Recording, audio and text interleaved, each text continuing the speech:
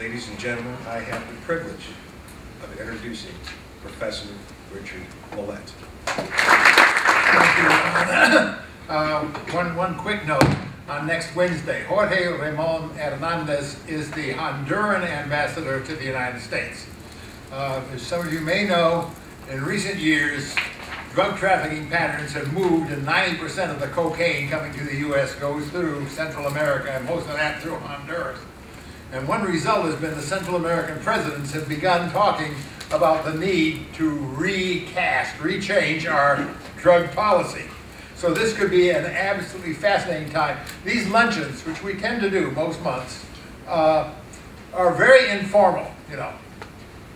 Brief remarks by our guests, but a great chance to ask questions, interact with somebody at one of the cutting edges of one of the critical issues facing our society today.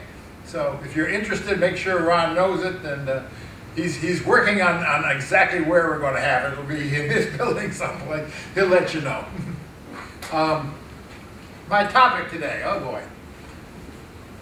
You know, I usually like to open my talks with a joke. That's something I've learned in my years teaching at the war colleges, but it's hard to find a joke about this topic, and the topic in general, especially when it's done with the good old alphabet soup the military loves, DDR and SSR, sounds about as exciting as a lecture on the mosquito's left eyebrow.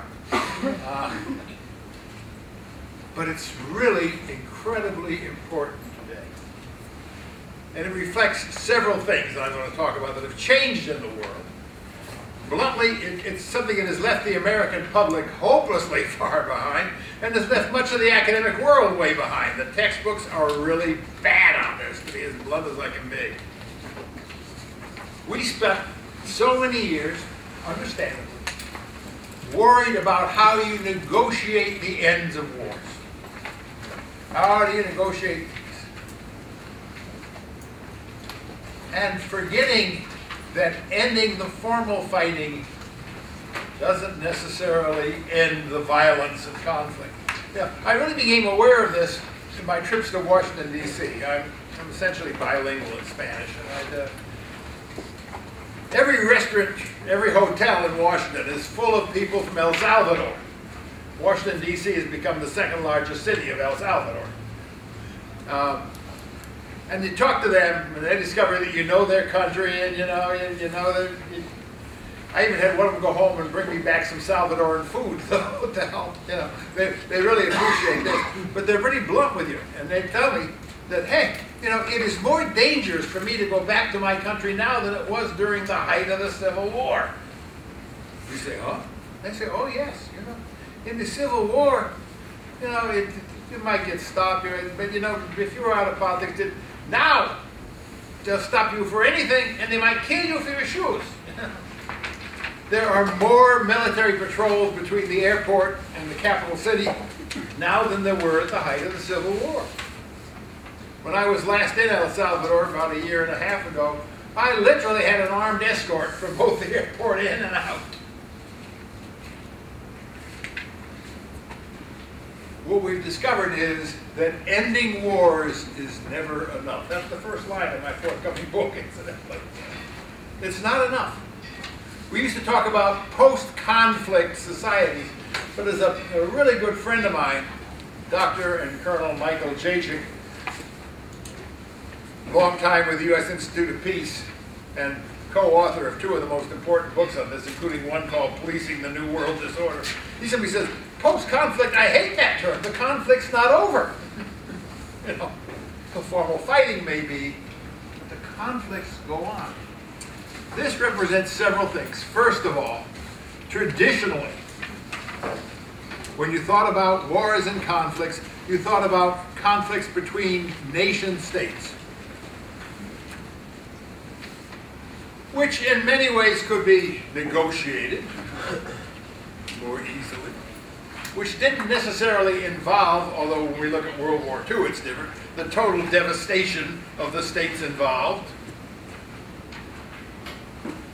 which were political negotiations, and which often meant, especially if you didn't have an imposed settlement because of an overwhelming victory like we did in World War II. You know? often meant that you had little responsibility for what happened after the war in their territory, and they didn't have any for what happened after the war in yours.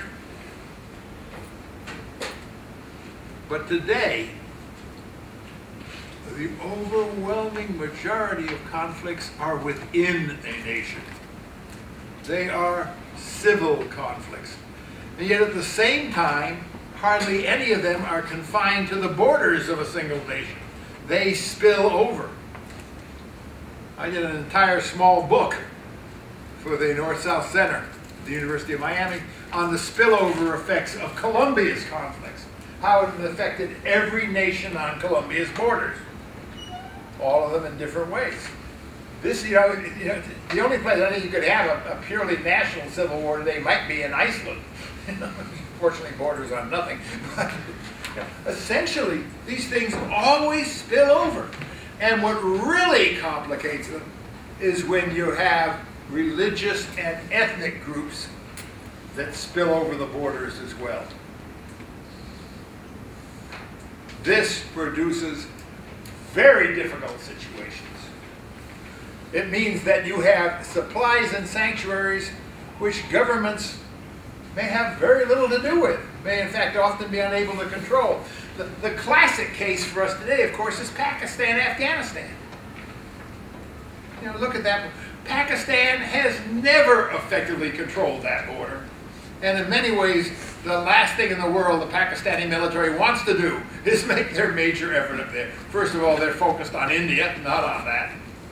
But secondly, that is a lose-lose situation. We have our good officer here from the ROTC program who was in Pakistan. Am I right about that area?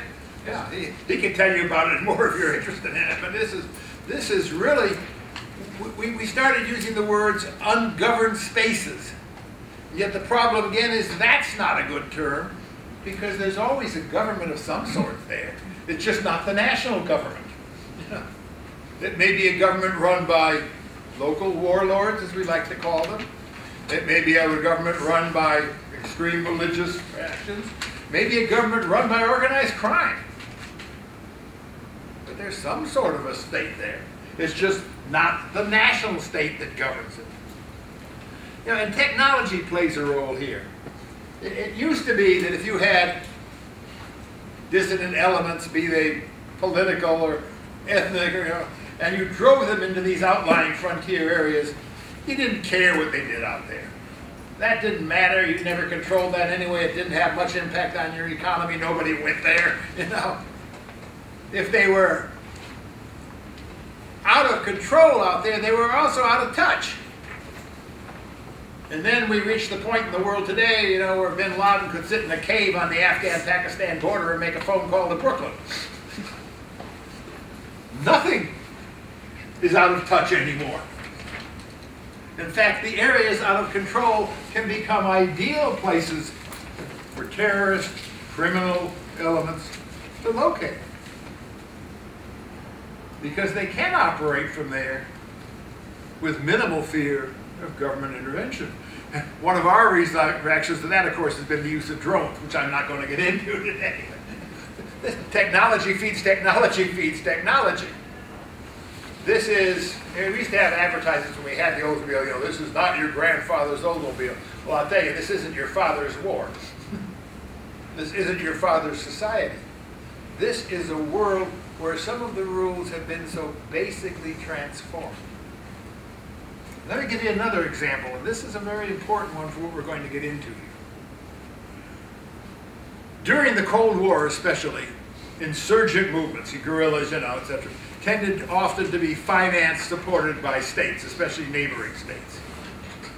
And these things, when these wars were over ideology, over politics, those who gave the support, the money, the guns, etc., the training, did it through the political leadership of these movements, and these movements could then control the guys with the guns on the ground. Well, we thought with the end of the Cold War, we had good news. This is the ultimate good news, bad news joke. I love good news, bad news jokes. I hate to tell you that. One of my favorites is the guy who's in the terrible auto accident. The doctor comes in and says, "Oh, I have bad news, but I have good news." "Oh, what's the bad news?" Your legs are hopelessly crushed, so we have to amputate them both at the knee. Ah! What's the good news? I have a friend who wants to buy all your shoes. That's not what we call an equitable arrangement. Well, you know, we thought the good news was states are getting out of this business, and they are. Despite a lot of the political rhetoric you hear, you know, states are largely out of this business, and the ones that are in it is not nearly as central. What's the bad news? These guys did not go gentle into that good night. You know, they turned to crime to raise money. But when you raise money by crime, the guys with the guns get the money. And the political leadership, such as it may be in exile, loses most of its control over them. It depends on them for money. They don't depend on it.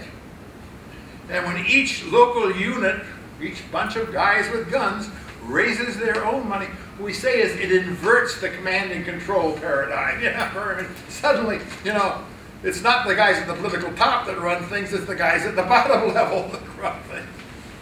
And this makes negotiating any agreement incredibly difficult. You add to that the fact that when it's an ethnic or religious dispute, it's also very, very difficult. I used to give lectures to the Marines on guerrilla warfare, you know, and I'd always ask the same question: what's the longest lasting insurgency in the world? You know, I taught it here at SIU, nobody could answer it. You know, I did it at the University of Miami, nobody could answer it. I'm out in the backwoods of Camp Pendleton, and this Marine sergeant leaps up and says, "Sir, that would be the Moros in the Philippines, sir." I wanted to give that guy a gold star in the middle of his forehead. Somebody finally knew it. These guys started fighting Magellan when he landed there for the Spanish. You know, fought them, the Spanish, for hundreds of years, fought us, fought the Japanese, and are fighting the Philippine government. I got a notice yesterday that they are actually now talking about some kind of negotiation to give them some autonomous rule. We call these people Moros, incidentally, you know, out in the island of Mindanao and a few of the other islands of the Philippines. But this guerrilla war has been going on for over 500 years. And it's a combination of ethnic and religious, because the Moros are Islamic. 500 years. That's a long, long time. And these memories last. I have as a principle, you know, that hate has a much longer shelf life than gratitude. People remember hate a lot. I remember watching a TV show during the height of the Balkans conflict, and one of the Serbian soldiers who was besieging Sarajevo, and somebody asked him, "What are you doing?" He says, "Well, I'm killing Turks." There hadn't been a Turk in Sarajevo in 300-400 years. It didn't matter. The Muslims were still Turks. He was still fighting the battles of the 16th century. Hate has a longer shelf life than gratitude. So you take all of these, you've got civil conflicts, you've got ethnic and religious elements, you've got crime as a major source of funding. And as a result, the intrusion of transnational criminal groups. And what on earth do you do when it comes to ending wars? Well, the big topic today, in much of international circles, at the UN, in good parts of the US military, in NATO,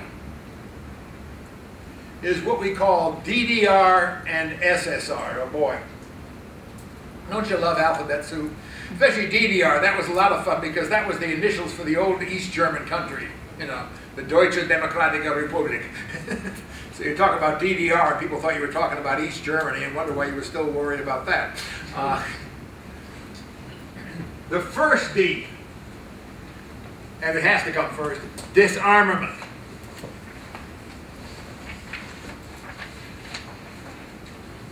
The second D, demobilization.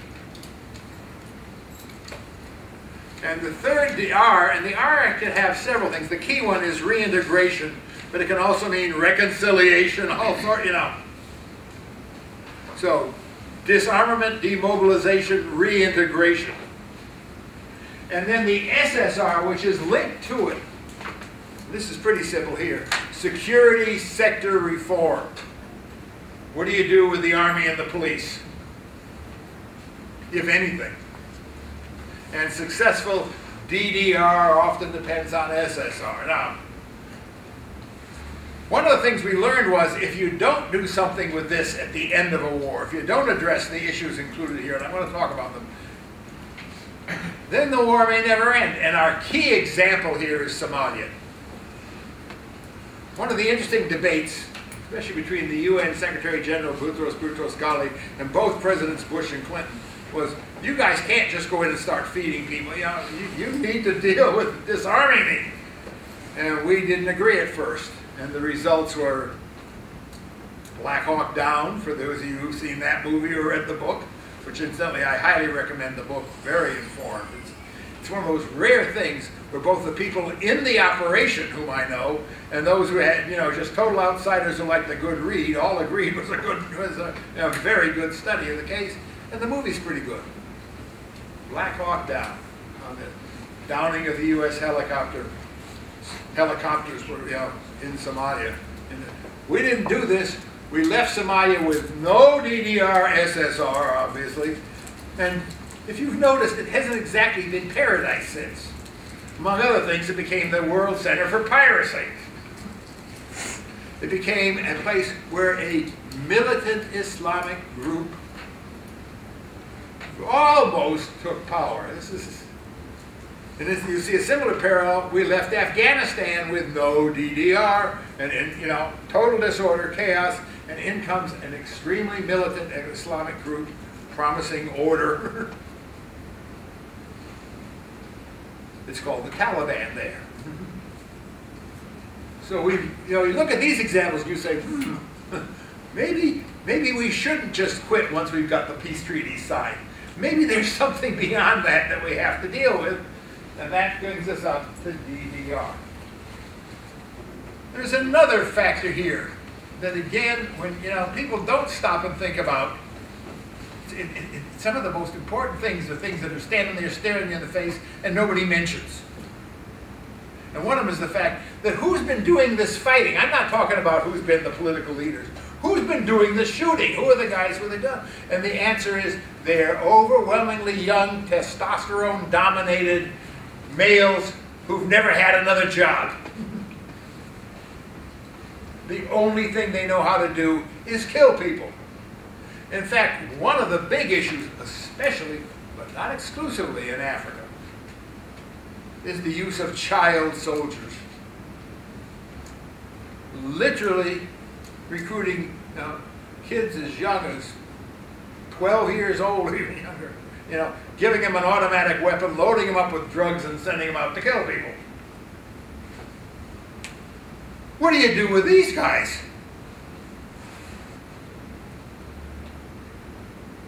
What on earth do you do with these young males? Because the other effect of these conflicts, especially the ones that have gone on for years, and most of them seem to have done that, is that the economies are devastated. There aren't jobs. There often is very little available land. The infrastructure is badly destroyed. So suddenly you say, hey, the war is over, all you guys in the guerrillas, whatever you were, and probably 2/3 of the military, which is out there fighting the guerrillas, you all go home, there's no jobs, there's no food, but you probably will take your gun with you. How many of you think that's a recipe for peace, stability, and harmony? Now you see again what the first step is of this is disarmament. So you've got societies which in many ways are wrecked. Societies which may have incredibly deep ethnic and religious divisions. One of the things we talked about an awful lot, especially in the 80s, I worked on a lot of these negotiations in Central America in the 80s and early 90s. And you talked a lot about confidence building measures. CBMs, more alphabet soup. How do you slowly develop confidence between the two sides? Well, that meant confidence between the leaderships. Didn't have anything to do with the guy at the bottom of the, with the AK-47 in his hands. If it was an international war, it meant, again, between the elected government, or whatever kind of governments they were. Well, the problem in these things, and again, especially when they've been ethnic and religious, is that what you have is the absolute opposite of confidence down at the lowest levels. There's a Spanish word that's so much better than English, I just love it here. It's called desconfianza. We could translate that as unconfidence, except there's no English word called unconfidence. So we translate it as distrust, which is incredibly weak. Desconfianza goes to your soul. It goes to the very nature of what you are. It is profound, and it is lasting. And there is a level of desconfianza among these people. Why not? Remember, to this you also add the fact that a lot of these are pretty traditional societies, which means the most important part is the extended family, which means there's a very good chance that somebody in your family was killed, assaulted, raped by somebody on the other side.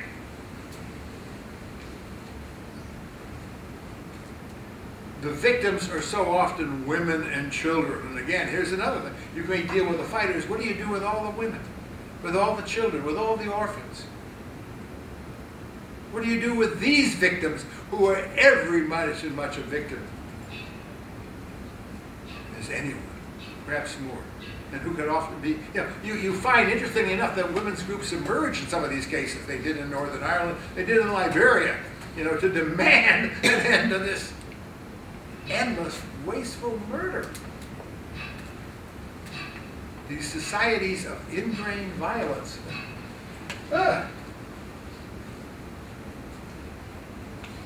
Beginning to see the dimensions of the problem? You're beginning to see why ending the war is not enough? Does this begin to add up? I hope so. One of the things I've discovered, interestingly enough, is that every week, and I'm not exaggerating, I get 2, 3, 4 announcements of jobs in this field where they're looking for people.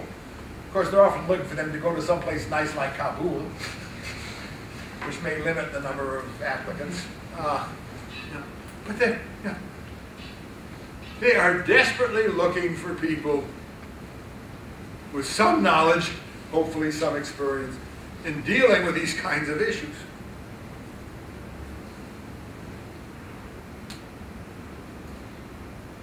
Let's talk about disarmament first of all. Let's start with the D. What you want to do is get the combatants drawn together someplace and begin to take away the weapons. Now this doesn't apply usually to the government forces particularly, although there may be something here. But it applies to guerrillas, whatever kind of insurgency you've had. There's a couple principles here. A, they will never honestly turn in all their weapons. B, they will never turn them all in at once. And C, there are some kinds that scare you a lot more than others, notably surface-to-air missiles. Especially the U.S. When these things have been out there, why do we care about what happens to them? Anybody? Why would you care? Why would you care a lot more about a SAM or a Red Eye or whatever? Why would you care about these? Yeah. Well, surface-air missile has capability to take down civilian airliners, killing hundreds of civilians. Oh, yeah. The rifle's not going to do Any terrorist can use it on a civilian aircraft. And you got, again, guys with these things, totally broke, desperate. You think they might sell them? I could talk to the man who was the U.S. ambassador in Liberia about his efforts to buy these things. People would come in offering to sell. They heard he was buying them. That may have been the best word he could put out. And he wound up buying quite a few. That would, for the average poor Liberian veteran of this multi-sided chaos, in some countries it's so chaotic, like in Liberia, you disarm everybody. because it's hard to tell who the heck the government was. It just dissolved the old one. But it's a complicated, it takes a lot of patience. You know, they'll turn in some and wait to see what happens. You know, wait to see if the government keeps some of its promises. Wait to see if the international presence can enforce these things. Because that's something else that's usually necessary, is you bring in an international and outside force. UN, NATO. In Africa, sometimes it was the Organization of African Unity, or what we call ECOWAS. Don't you love the alphabet soup? Something that was never designed for this, the Economic Community of West African States. It suddenly found itself doing this, mostly with Nigerian and Ghanaian troops. An international force that can put itself between these two. But that, again, is never enough. We discovered something very much in Bosnia, and having an international force there under highly restrictive conditions, where it's fun as a historian, which I really am, although no one believes it. You know, to look back on these things. We've got terms like rules of engagement, you know, that didn't exist before. Yeah, we can talk about those in World War II. But we do now. You better know what 3 rules of engagement are, right? You know, when can you use force and when can you not? And for the UN for years, it could only be if the UN peacekeepers were attacked. So when the Serbs went to Srebrenica, dragged out all the young Bosnian males and killed them, the Dutch peacekeepers, who were supposed to be protecting these people, had to stand there and watch. It's created a crisis in the Netherlands, a crisis in NATO, and a crisis in the UN, and it led to some changes in the rules. Whereas now these people can use force not only to protect themselves.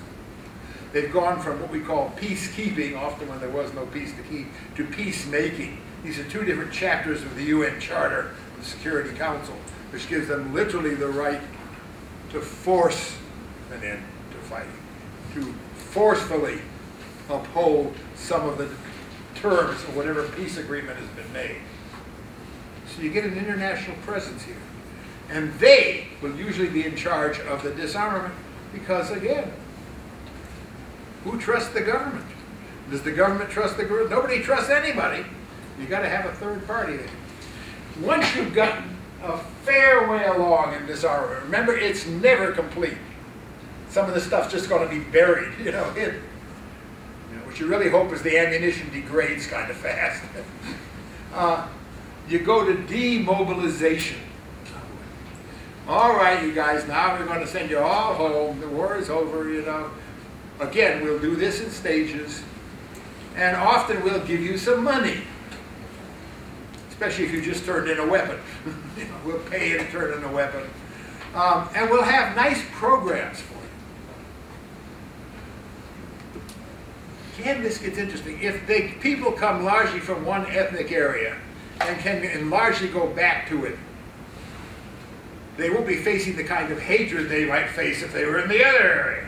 But if these areas, and this would often happen if the fight's religious, you know, are totally intermixed, it gets much more difficult.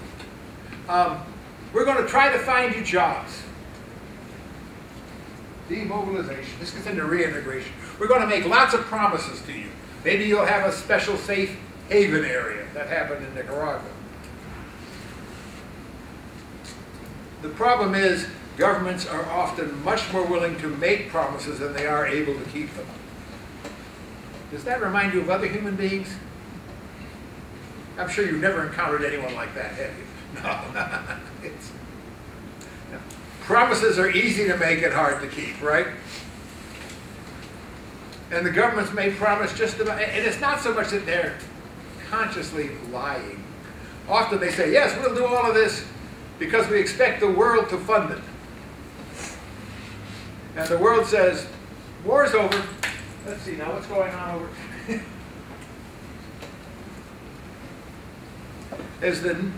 Right now, once you begin to demobilize these people, your need for funds for international support goes like this. A very simple graph.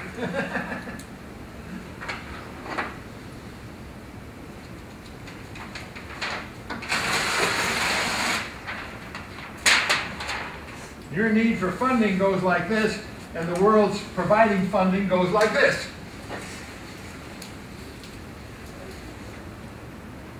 The term we use is that international funding is usually front-loaded. You know, comes in more at the start and just goes down. And in a world economy like today's, it's gotten much worse. First of all, the number of these projects keeps going up, and they tend to last a long time. Secondly, can you picture the US President, the British Prime Minister, virtually any world leader going to his Parliament, Congress, whatever, and saying, by the way, I would like you to appropriate $500 million to create jobs over there. What do you think the chances of getting that passed would be? A little less than your chances of putting the toothpaste back in the toothpaste tube. It's not going to happen. Are there reasons it would really be in our interest to do it? Yeah. In the long run, could it really be cost effective for us? Yes. Are we going to do it? No. If I see one political ad urging us to spend more money on this kind of stuff in this election cycle, you know, I will know that we have reached the end of the age and Jesus will return any hour now. It's not going to happen. It's one, if you will, of the weaknesses of the democratic system, which has a lot more strengths than weaknesses. But it has these kinds of things. Short-range issues tend to overrun long-range concerns. The world ends at the next election. One of the other things you're dealing with while you're dealing with this thing is that SSR. Security Sector Reform. It has three elements that are distinct but interrelated and important. The first, of course, is what do you do with the armies? Now, this often means, a considerable downsizing of the national army, if there is a national army there. In Nicaragua, the army literally downsized by almost 90% over a couple of years. Of course, part of it was as soon as the fighting ended, half the draftees in the army went home anyway. They didn't even ask for it, they just left. Which made it easier to keep those promises. Secondly, the governments can't begin to, you know, some of these governments had gotten outside support for these armies. That happened. You know, we were supporting them in El Salvador. You had some Russian-Cuban support in Nicaragua. And believe me, when the war ended, that support went zip. I think governments can't begin to afford these guys anymore. So they suddenly have to demobilize huge amounts of people and figure out what to do with them. And they've got a big, both sides, but especially the government here, have got a lot of people who are disabled, who've been wounded. What do you do with them? How do you support them in a bankrupt society? Something the world needs to pay a little more attention to. So, first of all, how do you downsize the army? In some rare cases, you may even integrate some of the guerrillas into the army. More likely is the step two, which is called, what do you do with the police? And you need to understand just how incredibly important the police are in most of these conflicts. First of all, in most of these countries, the police are not local, they're national. There's not much of anything in the way of local police. It's a national, and it's often a semi-militarized police force. In some cases, it was part of their Department of Defense. The police are the ones that are going to have contact with the population day by day. They are often brutal, corrupt, mistrusted, especially by the former guerrillas. The governments are often more willing to integrate guerrillas into the police than the army because they don't see this as a threat to being overthrown later or something. Sometimes you can say, okay, we're going to give you essentially control over the police in this region where you are the strongest, and, you know, put your people in there so that your people who say, you know, your ethnic group will have police that they distrust less, trust more. And then you need to get rid of a lot of the old police and to get new ones or to keep the old ones. Another good word, I'll just put it on top of this one,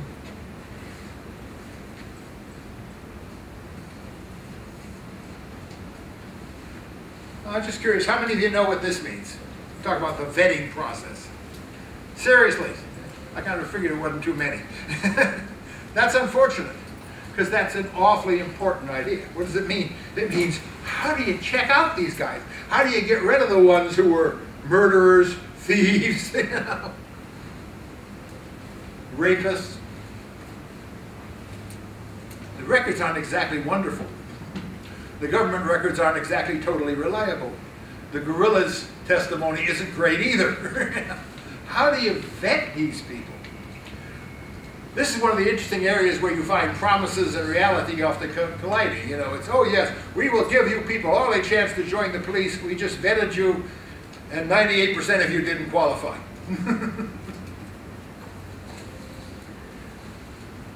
But you got to do it. Who's going to do it? Can the international presence, UN, whatever, can it have a role in this? It can, but it's going to be a difficult role, because it's going to run right into local entrenched political interests.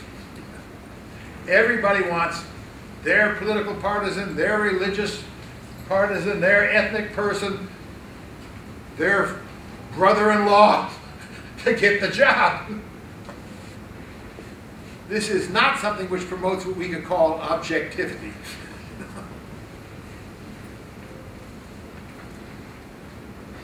It is incredibly difficult. It's difficult at the higher levels. What do you do with the officers? And it's difficult at the lower levels. What we've also found is that those who get rejected in this process, those who are often the worst, you know, you don't have, this is about getting in. Usually there's an amnesty as part of the peace agreement, so you aren't going to try these guys for whatever they've done or been accused of. So what do? They've just lost their job in the police. They can't get in the new police. What are they going to do? They have two choices. One, of course, is to become a criminal, which a lot of them will choose. But the other choice, and this especially is true, is called start a private security company. The biggest growth industry, the biggest source of new employment in many of these countries are private security companies. In fact, we have a nasty term for what goes with this called the privatization of security. You know, the police are weak and incompetent, and often now new and untrained. Violence is everywhere. Everybody's got a gun. So you hire a private security company somewhere, run by a former thug, who is not going to be too careful about. And are the police going to rush out and investigate these guys first? No. They, if anything, are doing part of the police job. Now, they may be doing it rather indiscriminately.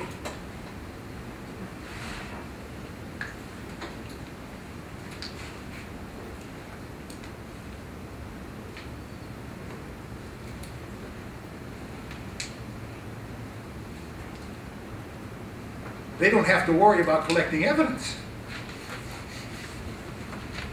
And the government pays very little attention to them. In part because it doesn't have the resources.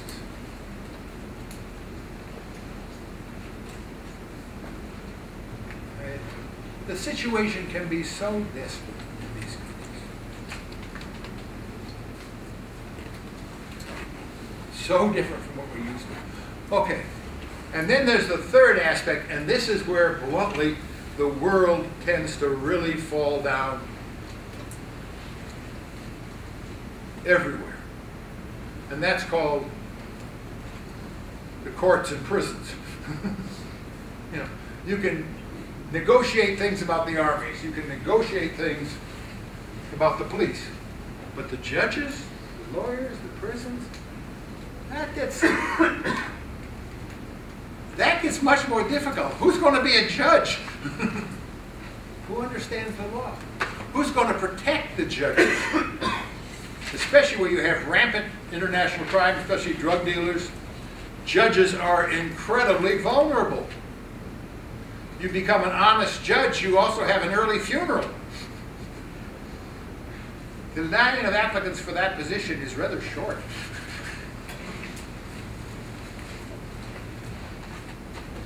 If it's ethnic and religious. Are you going to have only somebody from the majority ethnic group become a judge? That happened in Kosovo, and one of the problems was there's no justice for the Serbian minority that's left. At least they don't believe there's any. Of course, when there were Serbian judges, there was no justice for the Albanian majority.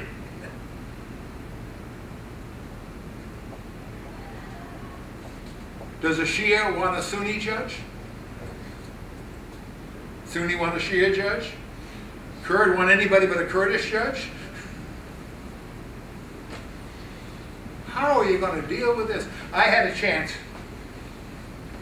a few years ago to talk to, bluntly, one of the senior U.S. generals in Afghanistan. We were talking about this. And he was saying, yeah, you know, we've done a pretty good job with the Afghan military. He said, but boy, the police get nowhere. And the courts are impossible. We have no control. That's not our function. You can be there as a foreign military force, but as long as you've got a domestic government, they're going to run the courts. So even if you can reform the army, reform the police, you're stuck with an unworkable court system often, and with prisons that are the major postgraduate school for future criminals. We were at a presentation for the U.S. Southern Command in Miami, and we had a presentation by the former head of Colombia's National Police, and he was doing PowerPoint. I could have, but I resisted. And he had his slides about the sources of crime. You know, where does crime come from? And number 4 on his slide, I love this, as a source of crime was the prisons. It wasn't there on the cure side, it was there on the sources side. This is where the criminals come from. This was the guy who was the head of the National Police Force. And he was absolutely right. We're running short of time, so let me quickly get into the R, the reintegration. As I said, this is where things really get tough. How are you going to find jobs for these people? What are you going to do? How are you going to keep them from going into crime? How are you going to, this is one of the things that's created the incredible explosion of street gangs in Central America. One thing we found out, we're going to go out, we're going to give them training programs. We're going to have all sorts of educational programs. Oh boy. Good idea. I like education, yes. But there's a few minor problems here. I had more fun looking at this thing in Haiti. Country, unfortunately, I know fairly well. And we set up this big program, and we enrolled almost all the old Haitian army in it, you know. And most of them got through their classes and graduated, you know. They were paid while they were in it. Oh, it was wonderful. We graduated, you know, 6,000, 7,000 people from these classes. And then found jobs for 500. Oops. You know, discover international groups, be they our domestic political groups, always want to give you the good statistics. You know, tell you all about the people who graduate. They don't want to talk about the number who later got jobs. First of all, they didn't pick the course they wanted. The biggest one they picked was auto mechanics in a country that has few cars and almost no roads. You know, no jobs. Oh, that's a little bit of a hole. What do you do with a child soldier? Put them back in school. Now, sometimes you could find relatives and families. A lot of times you can't. Some of these kids, bluntly, have become sociopaths. If you don't think that experience would make you into one. They need desperate psychological help. That's not exactly a ready commodity in most of these places. What about land reform? They had a big program of that in Nicaragua. They were going to put all the old contras in these wonderful areas. And there was a couple minor problems. There was no road. There was no electricity. There weren't any schools. So guess what? Within a year, about 80% of them had left these areas, gone into the urban areas where, there was no job, and often become, you guessed it, criminals. Or some of them just retook up arms again, and we have what we call the Recontras. Interestingly enough, as did part of the former armies, we have what we call the Recompas as well. When they mixed together, we had the Revueltos, which is the term you use for scrambled eggs. It's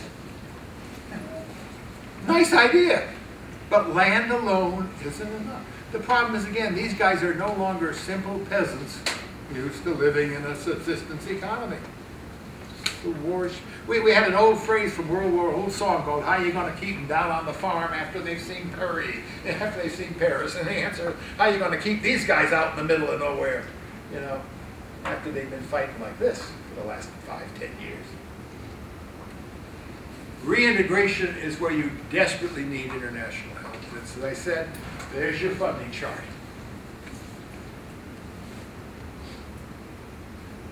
Well, let me sum up very quickly, and then hopefully we get time for questions, yeah, because that's important, you know. First of all, the character of wars and therefore of peace agreements has changed dramatically since the end of the Cold War. Secondly, ending the war is never enough, because you have, these are mostly civil conflicts, often with ethnic and religious dimensions. You have deeply divided and often economically devastated societies. You have a whole generation that has grown up knowing nothing but violence as a trade. You have guns available everywhere, and you have the increasing involvement of international criminal organizations and terrorist groups who find these kind of devastated societies often the best place to set up. You have the world paying much more attention to it. You have the focus of UN, NATO, other peacekeeping operations, increasingly looking at things like DDR and its related SSR, because experiences in places like Somalia and Afghanistan have underlined what happens if you don't do anything about this. But you have a major funding crisis. You can have what can essentially be called almost moral exhaustion. You know, one more war, one more crisis, one more, where the world is short of funds, short of political will. And finally, the thing I didn't talk about, you have real problems domestically, including rampant corruption in governments, failing judicial systems, things with which the world community has yet to find any effective way to deal. These are the issues that are becoming dominant in much of the world today. These are the things which will determine the shape of the future along much of the globe. And yet it is something about which we know so little and devote such minimal resources. Thank you very much.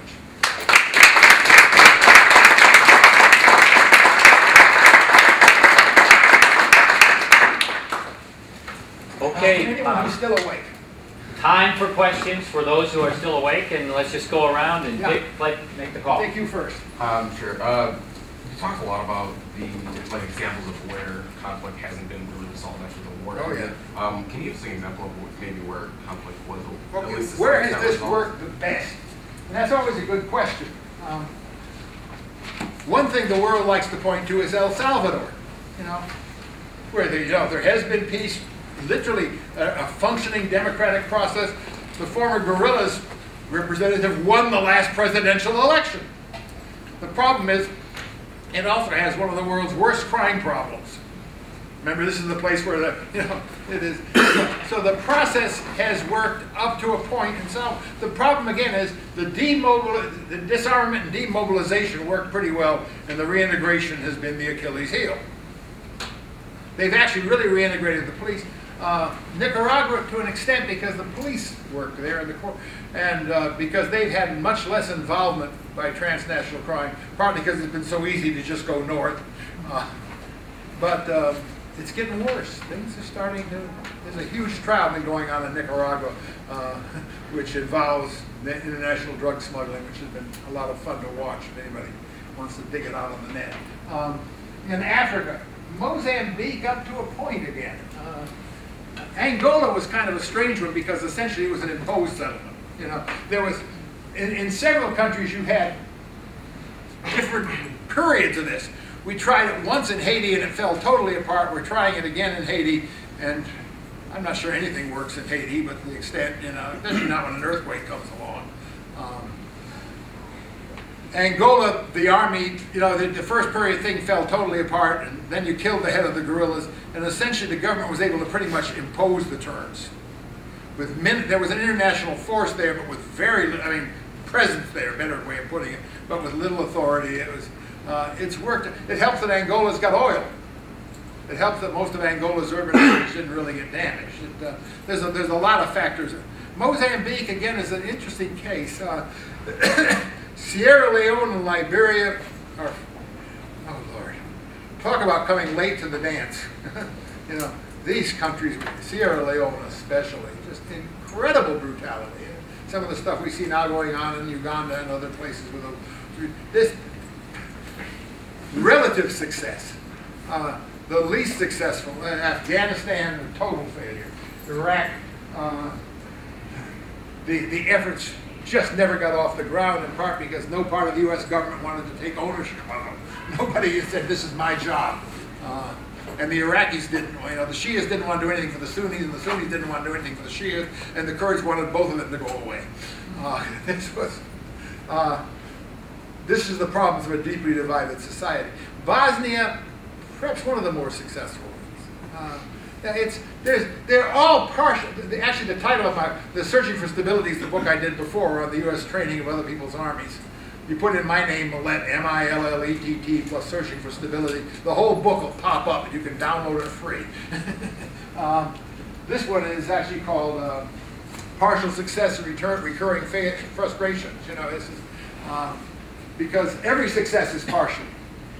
And the biggest problems are at the end part. There's a lot of problems in security sector reform, again, especially when you get to the courts and things. There's a lot of problems in reintegration. And this takes a long time. Bosnia is helped by the fact that it's essentially in Europe, so that people can immigrate out and get jobs. It's more educated. And it's got these incredibly deep divisions, but they've managed to pretty much eliminate the violence. It's been a long, slow process in Bosnia. Because it's in Europe, Europe's been more interested and more involved, and stayed involved longer. Getting the world to stay involved and stuff. So, yeah, it's a great question. And and the answer is there are no complete successes, and there are very few total failures. And when does this thing reach an end? And the answer is, we don't know. That's part of the problem. Anything else? Yeah? Is it dangerous for Americans to travel to El Salvador and avoid costing them crime? What about El Salvador? Is it dangerous for Americans to travel there? Depends.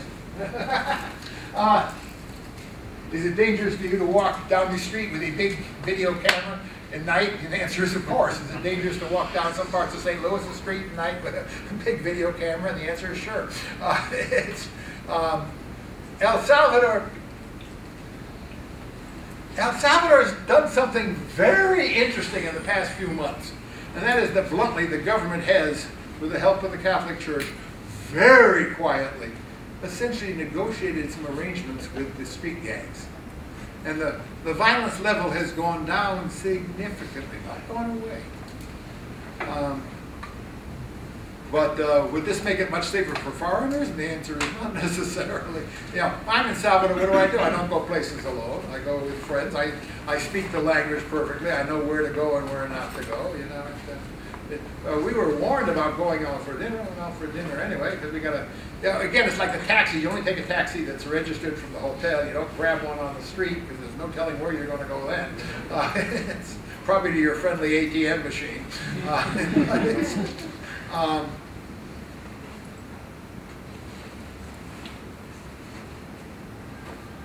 Relative. I mean, and there are parts of every place that are worse than others. It's like Mexico, you know, good grief. There are parts of Mexico, I would not go to Juarez, I would, you know, on a bet. I wouldn't go to much of the frontier. And I do occasionally, but you know, I'm really, yeah, on the other hand, there are parts, you know, to go to Bahia, to Guanajuato, Querétaro, to go to Yucatan, although stay away from Cancun, you know, to go to Huatulco, but stay away from Acapulco. The cruise ships have stopped going to Acapulco. Yeah. There are places that are not safe and places that are. You know, it varies wildly. Baja California, because it's not on the route to anywhere. You know, the southern part of Baja is still, you know, quite safe. It all depends. And it depends on where you are and what you do when you get there. You need a few street smarts. Like Colombia. Colombia now is much safer than it was a few years ago. I'm going to Cartagena with my wife in December. Would not have taken her any place in Colombia 5, 10 years ago. Still places I probably wouldn't take her, but yeah, I'll go back. 10 years ago, when I flew to Bogota, I got met by the Army at the airport. Not now. It all depends. Ecuador is safe, relatively speaking. Again, but much safer in the highlands than down in the coast. Stay away from Esmeraldas. Stay away from border areas, for goodness sakes. These can be Wild West and then some. So, yeah, if you're smart, if you know what you're doing, yeah. But again, now I've been going to Monterrey for years, and I got such family resistance to going back, you wouldn't believe it, and there's a reason for that. Monterrey, which was one of the safest places in Mexico, 10 years ago, is one of the most dangerous ones today. Now, hopefully that'll turn around. It's become the center of the methamphetamine industry. I have a question. You talked a lot about child soldiers. Would you say that the economy of the countries has a lot to do with that? Not to do with... With many children and like poor families becoming soldiers, would that be a Well, lot to do with the economy? the child soldiers thing has several dimensions. I found families in Colombia that literally, these were not usually so much children. I mean, these were teenagers at least, at 16, who'd have one kid in the guerrillas, one in the paramilitaries, and one in the army. As a way of keeping the family at least a little insulated. It was. A lot of the child soldiers are forced into it. Some of them are just orphans. Their parents have been murdered. The people who murder them may take them in. There's a documentary that shows up every now and then on the documentary channel on Liberia, which is a fascinating one called The Redemption of General Butt Naked. You had a lot of interesting generals in Liberia. One of them was General Peanut Butter, for example. Butt Naked was, who was one of the worst in terms of, and then gets converted and becomes an evangelist, but literally goes around begging for forgiveness and trying to help the people he forced. But a lot of these were forced into. A lot of them just, it was the only thing they could do to survive. I mean, it's I don't think you find many families sending their 12, 13, 14-year-olds home. There was a wonderful cover on the bulletin of the Journal of Atomic Scientists, one that ran that clock about how far we were from nuclear doomsday. But a few years ago it ran, and it said, what is the most dangerous weapon system in the world? And inside it had a picture of a barefoot, probably illiterate kid with an AK-47. It said, a teenager with an automatic weapon. I mean, this is, it's, how they, and why do they stay? Well, first of all, maybe no place to run away, and those who we tried probably got killed. Secondly, you develop ties with the guys you're with, which is often, you're not fighting for any particular cause. You're fighting for survival. You're fighting because your buddy's fighting, and you need, it's, and incidentally, there's a fair amount of female child soldiers here, more than people generally realize. It's not a, they may only be about 10%, but that's a heck of a lot of them when you start adding it up. So it's not even gender specific as that it does. And when the wars just go on and on and on, there's a couple of good books about African kids who got, Dallas, you remember the titles of a couple of these? Or no? You know what I'm talking about, though. Yeah, this is, this was in the Sudan. This is everywhere. And it was in El Salvador, too, as a major problem. It really was. And what do you do with these guys afterwards? They may have gotten through 2 or 3 grades of school. You're going to take a guy who's been out killing people for the last 5 years, and now he's 16, and put him in the 3rd grade? I don't think so. I wouldn't want to meet him on the playground. You talked about we were in political science classes here, so we're learning about realism and other philosophies. So from a realist perspective, you're talking about military might being power. So if you have individuals who are being disarmed, do you think that contributes to the feeling of helplessness and perhaps opening themselves up to exploitation by the corrupt police, by corrupt governments? Well, that basically you're taking away from them the military or the violence capacity that they have, while other countries around here are the ones dictating to them what they need to be doing. Oh, it's usually, I mean, you try to make this a domestic, and their own leaders are telling them, their own commanders are, you know. So, remember, most of these guys want to quit fighting at this point. You know, partly because,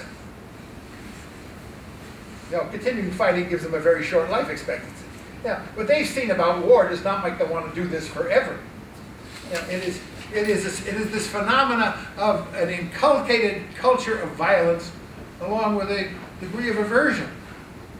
And, you know, how do you meld these two things? So, and they already are to an extent powerless. I mean, this is, you know, they have a certain degree of power as long as they've got the gun, but they have a huge degree of vulnerability, including to those above them. And, you know, they can be shot at any moment for anything. I mean, this is, when it comes to the whole idea of powerlessness, I'll never forget an encounter I had with a Jesuit priest, who happened to be from the United States, in some of the worst slums of Mexico, about, oh good grief, 30 years ago. I was looking at some of the real radical priests and whatnot, and he was very interesting. He was talking about it there, you know, and he said, you know, I live in this, I work with these people, I don't understand poverty, I don't understand what it really is, because it's ultimately powerlessness. He says, look, I'm here, but I'm here by choice. None of them are. You know? Tomorrow, if I wanted to, I could walk out of this, go to the U.S. Embassy, they'd call my family, and they'd fly me home. I have an escape. They have none. You know? It's like, pardon me, with these silly things about, let's go have a poverty meal and see what it's like. You don't know what it's like, because you did it by choice, and tomorrow you're going to have whatever you want to eat. It is power. And he said, the idea that some of this ennobles people is the silliest idea I've ever seen. It just, you know, they beat up, you know, their wives, who beat the kids, who kick the dog. It is hopelessness and power. It is life without hope and without much of a future. You know? And restoring hope, which is actually one of the keys of the DDR process, although you can't exactly have a typical government program called, we're going to rebuild hope here. You know, this is, you know, hope, like political will, is not an exportable commodity. I mean, this is, yeah, it's powerlessness is part of the key to real, honest poverty. And it's something that bluntly virtually nobody here understands. I mean, you know, I didn't grow up in a rich family, but there wasn't a day in my life when I couldn't get up and go to the refrigerator and find something to eat. Powerlessness is, you know, in the morning you don't know if your kids have lunch. It is something that is, I understand how profound it is, and emotionally, I really don't understand it. I mean, you know, I can't. Like I said, if I put myself in the position of that priest, I'd be there voluntarily with a way out. None of them are. As we talked about all this, I just can't help but think, look at the inner cities of our own Oh, yeah. country. We can't solve the problems here. How are we going to solve them for them? That's what I'm saying. He's going to go and say, give me money for jobs in another country. Right. I mean, everything you've mentioned is in urban. You know, the powerlessness is notably less. There are options. People may not be very aware of them. Once you get, you know, there is a sense of no future here, which is the same thing you find there. You know, you don't expect to live past 25, so, you know, don't tell me how bad drugs are going to be for me when I'm 40. You know, this is, yeah, it is a problem everywhere, and it is a political problem, it is a social problem, it is a psychological problem. But what we're trying to do here in the world, and in a sense, some of what we need to do in our inner cities, you know, is what's called, and this is the title of Colonel Chajik's latest book, you know, building a sustainable and durable peace. How do you keep the conflicts from reeroding? How do you let these countries begin to rebuild? How do you create the formula on which you can build something? How do you make this sustainable? No, you're not going to begin to solve it. Yes, there's going to be an awful lot of suffering. Yes, there's going to be a lot of, you know, partial successes and repeated frustrations.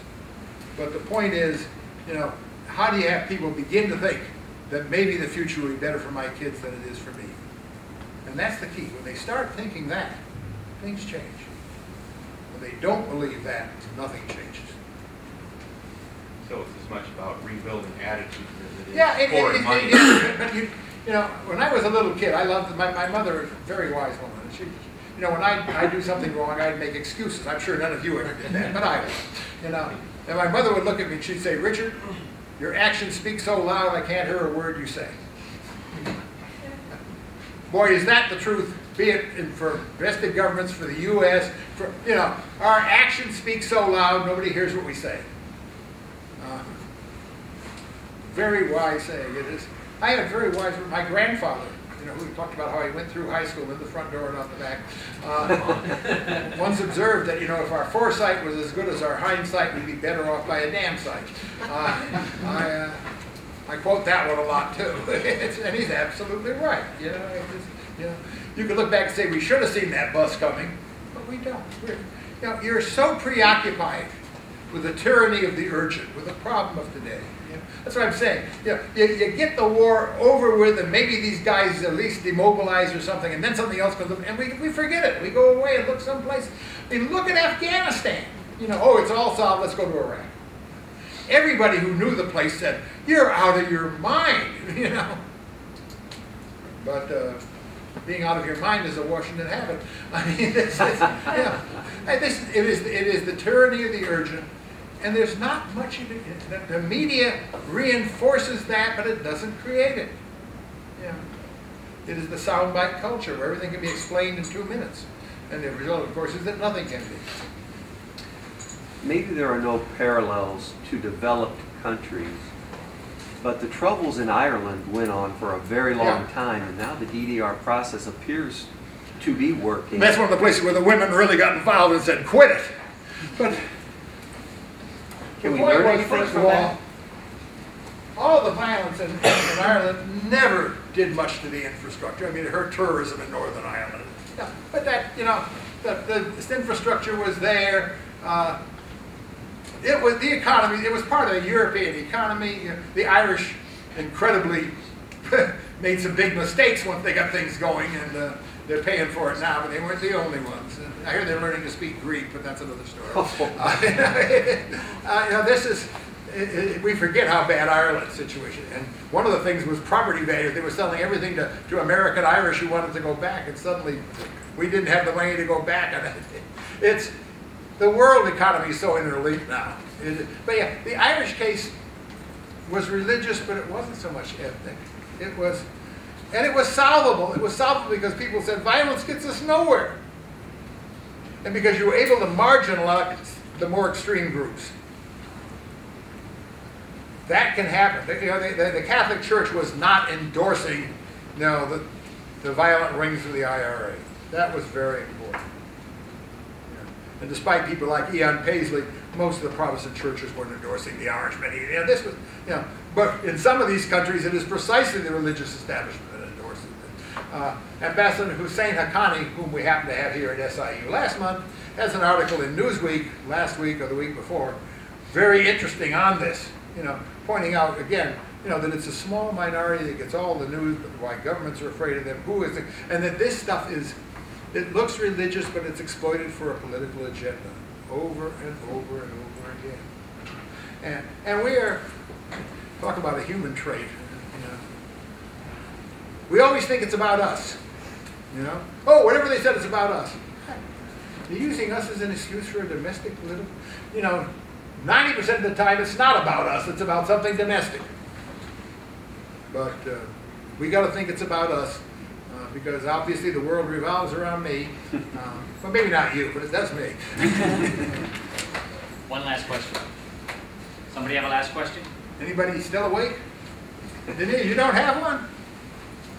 I want my students to ask you questions. There we go, see?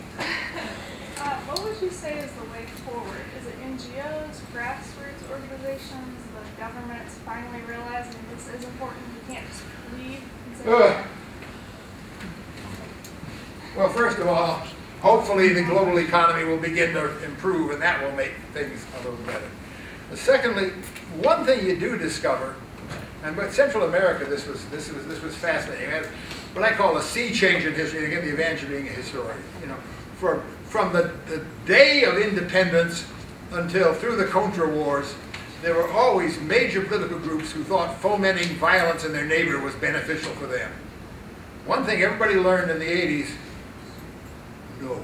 It's just, now in this economy it's disastrous. If your neighbor's in war, no tourists come, nobody invests, your trade gets disrupted. You know, you suddenly learn that, wait a minute, I've got an interest not in making my neighbor in war, but in trying to make it work peacefully. Those attitudes spread slowly, but they spread. As I said, and there's exhaustion by a lot of the fighters, no matter how bad, no matter how they may get desperate, and result of, but they don't romanticize this anymore. Nobody romanticizes these wars. The idea that justice comes through violence was a wonderful idea for some people in the 70s and 80s. And belongs in the garbage can of history. Which violence produces injustice, it produces more violence, and we learned that at a terrible cost. So these kinds of things point to the future. It's going to be a very long, it's going to be partial successes and repeated frustrations. The key thing is, can we keep these things from re-erupting? Dallas, you had a comment? What should we do in Syria? Huh? What should the U.S. do in Syria, which seems to be a violent conflict that's just burning? No indication of... Well, we can't do anything till after the election. And then there's a lot of things, including, of all things, re-examining some drug laws, including, the UN has huge problems and failures and huge potentials and necessities. I remember being at an international conference where the ultimate, and this was in England, there were about 30 countries there, and the ultimate conclusion was, A, we've never needed the UN more than we need it today. B, it's not up to the tasks it has. And C, the chances of reforming it so that it can be up to the tasks are minimal. Talk about a depressing conclusion. Well, I think we've got to alter that equation. That's going to take, it takes some changes in our political climate where we stop, looking for, everything to attack each other and finding some cases. None of us want our kids to grow up in a world that's evolving the way this one is. So what can we do to stop it? We do have that in common. Maybe if we focused on that a little bit, maybe things would work out a little better. Thank you very much.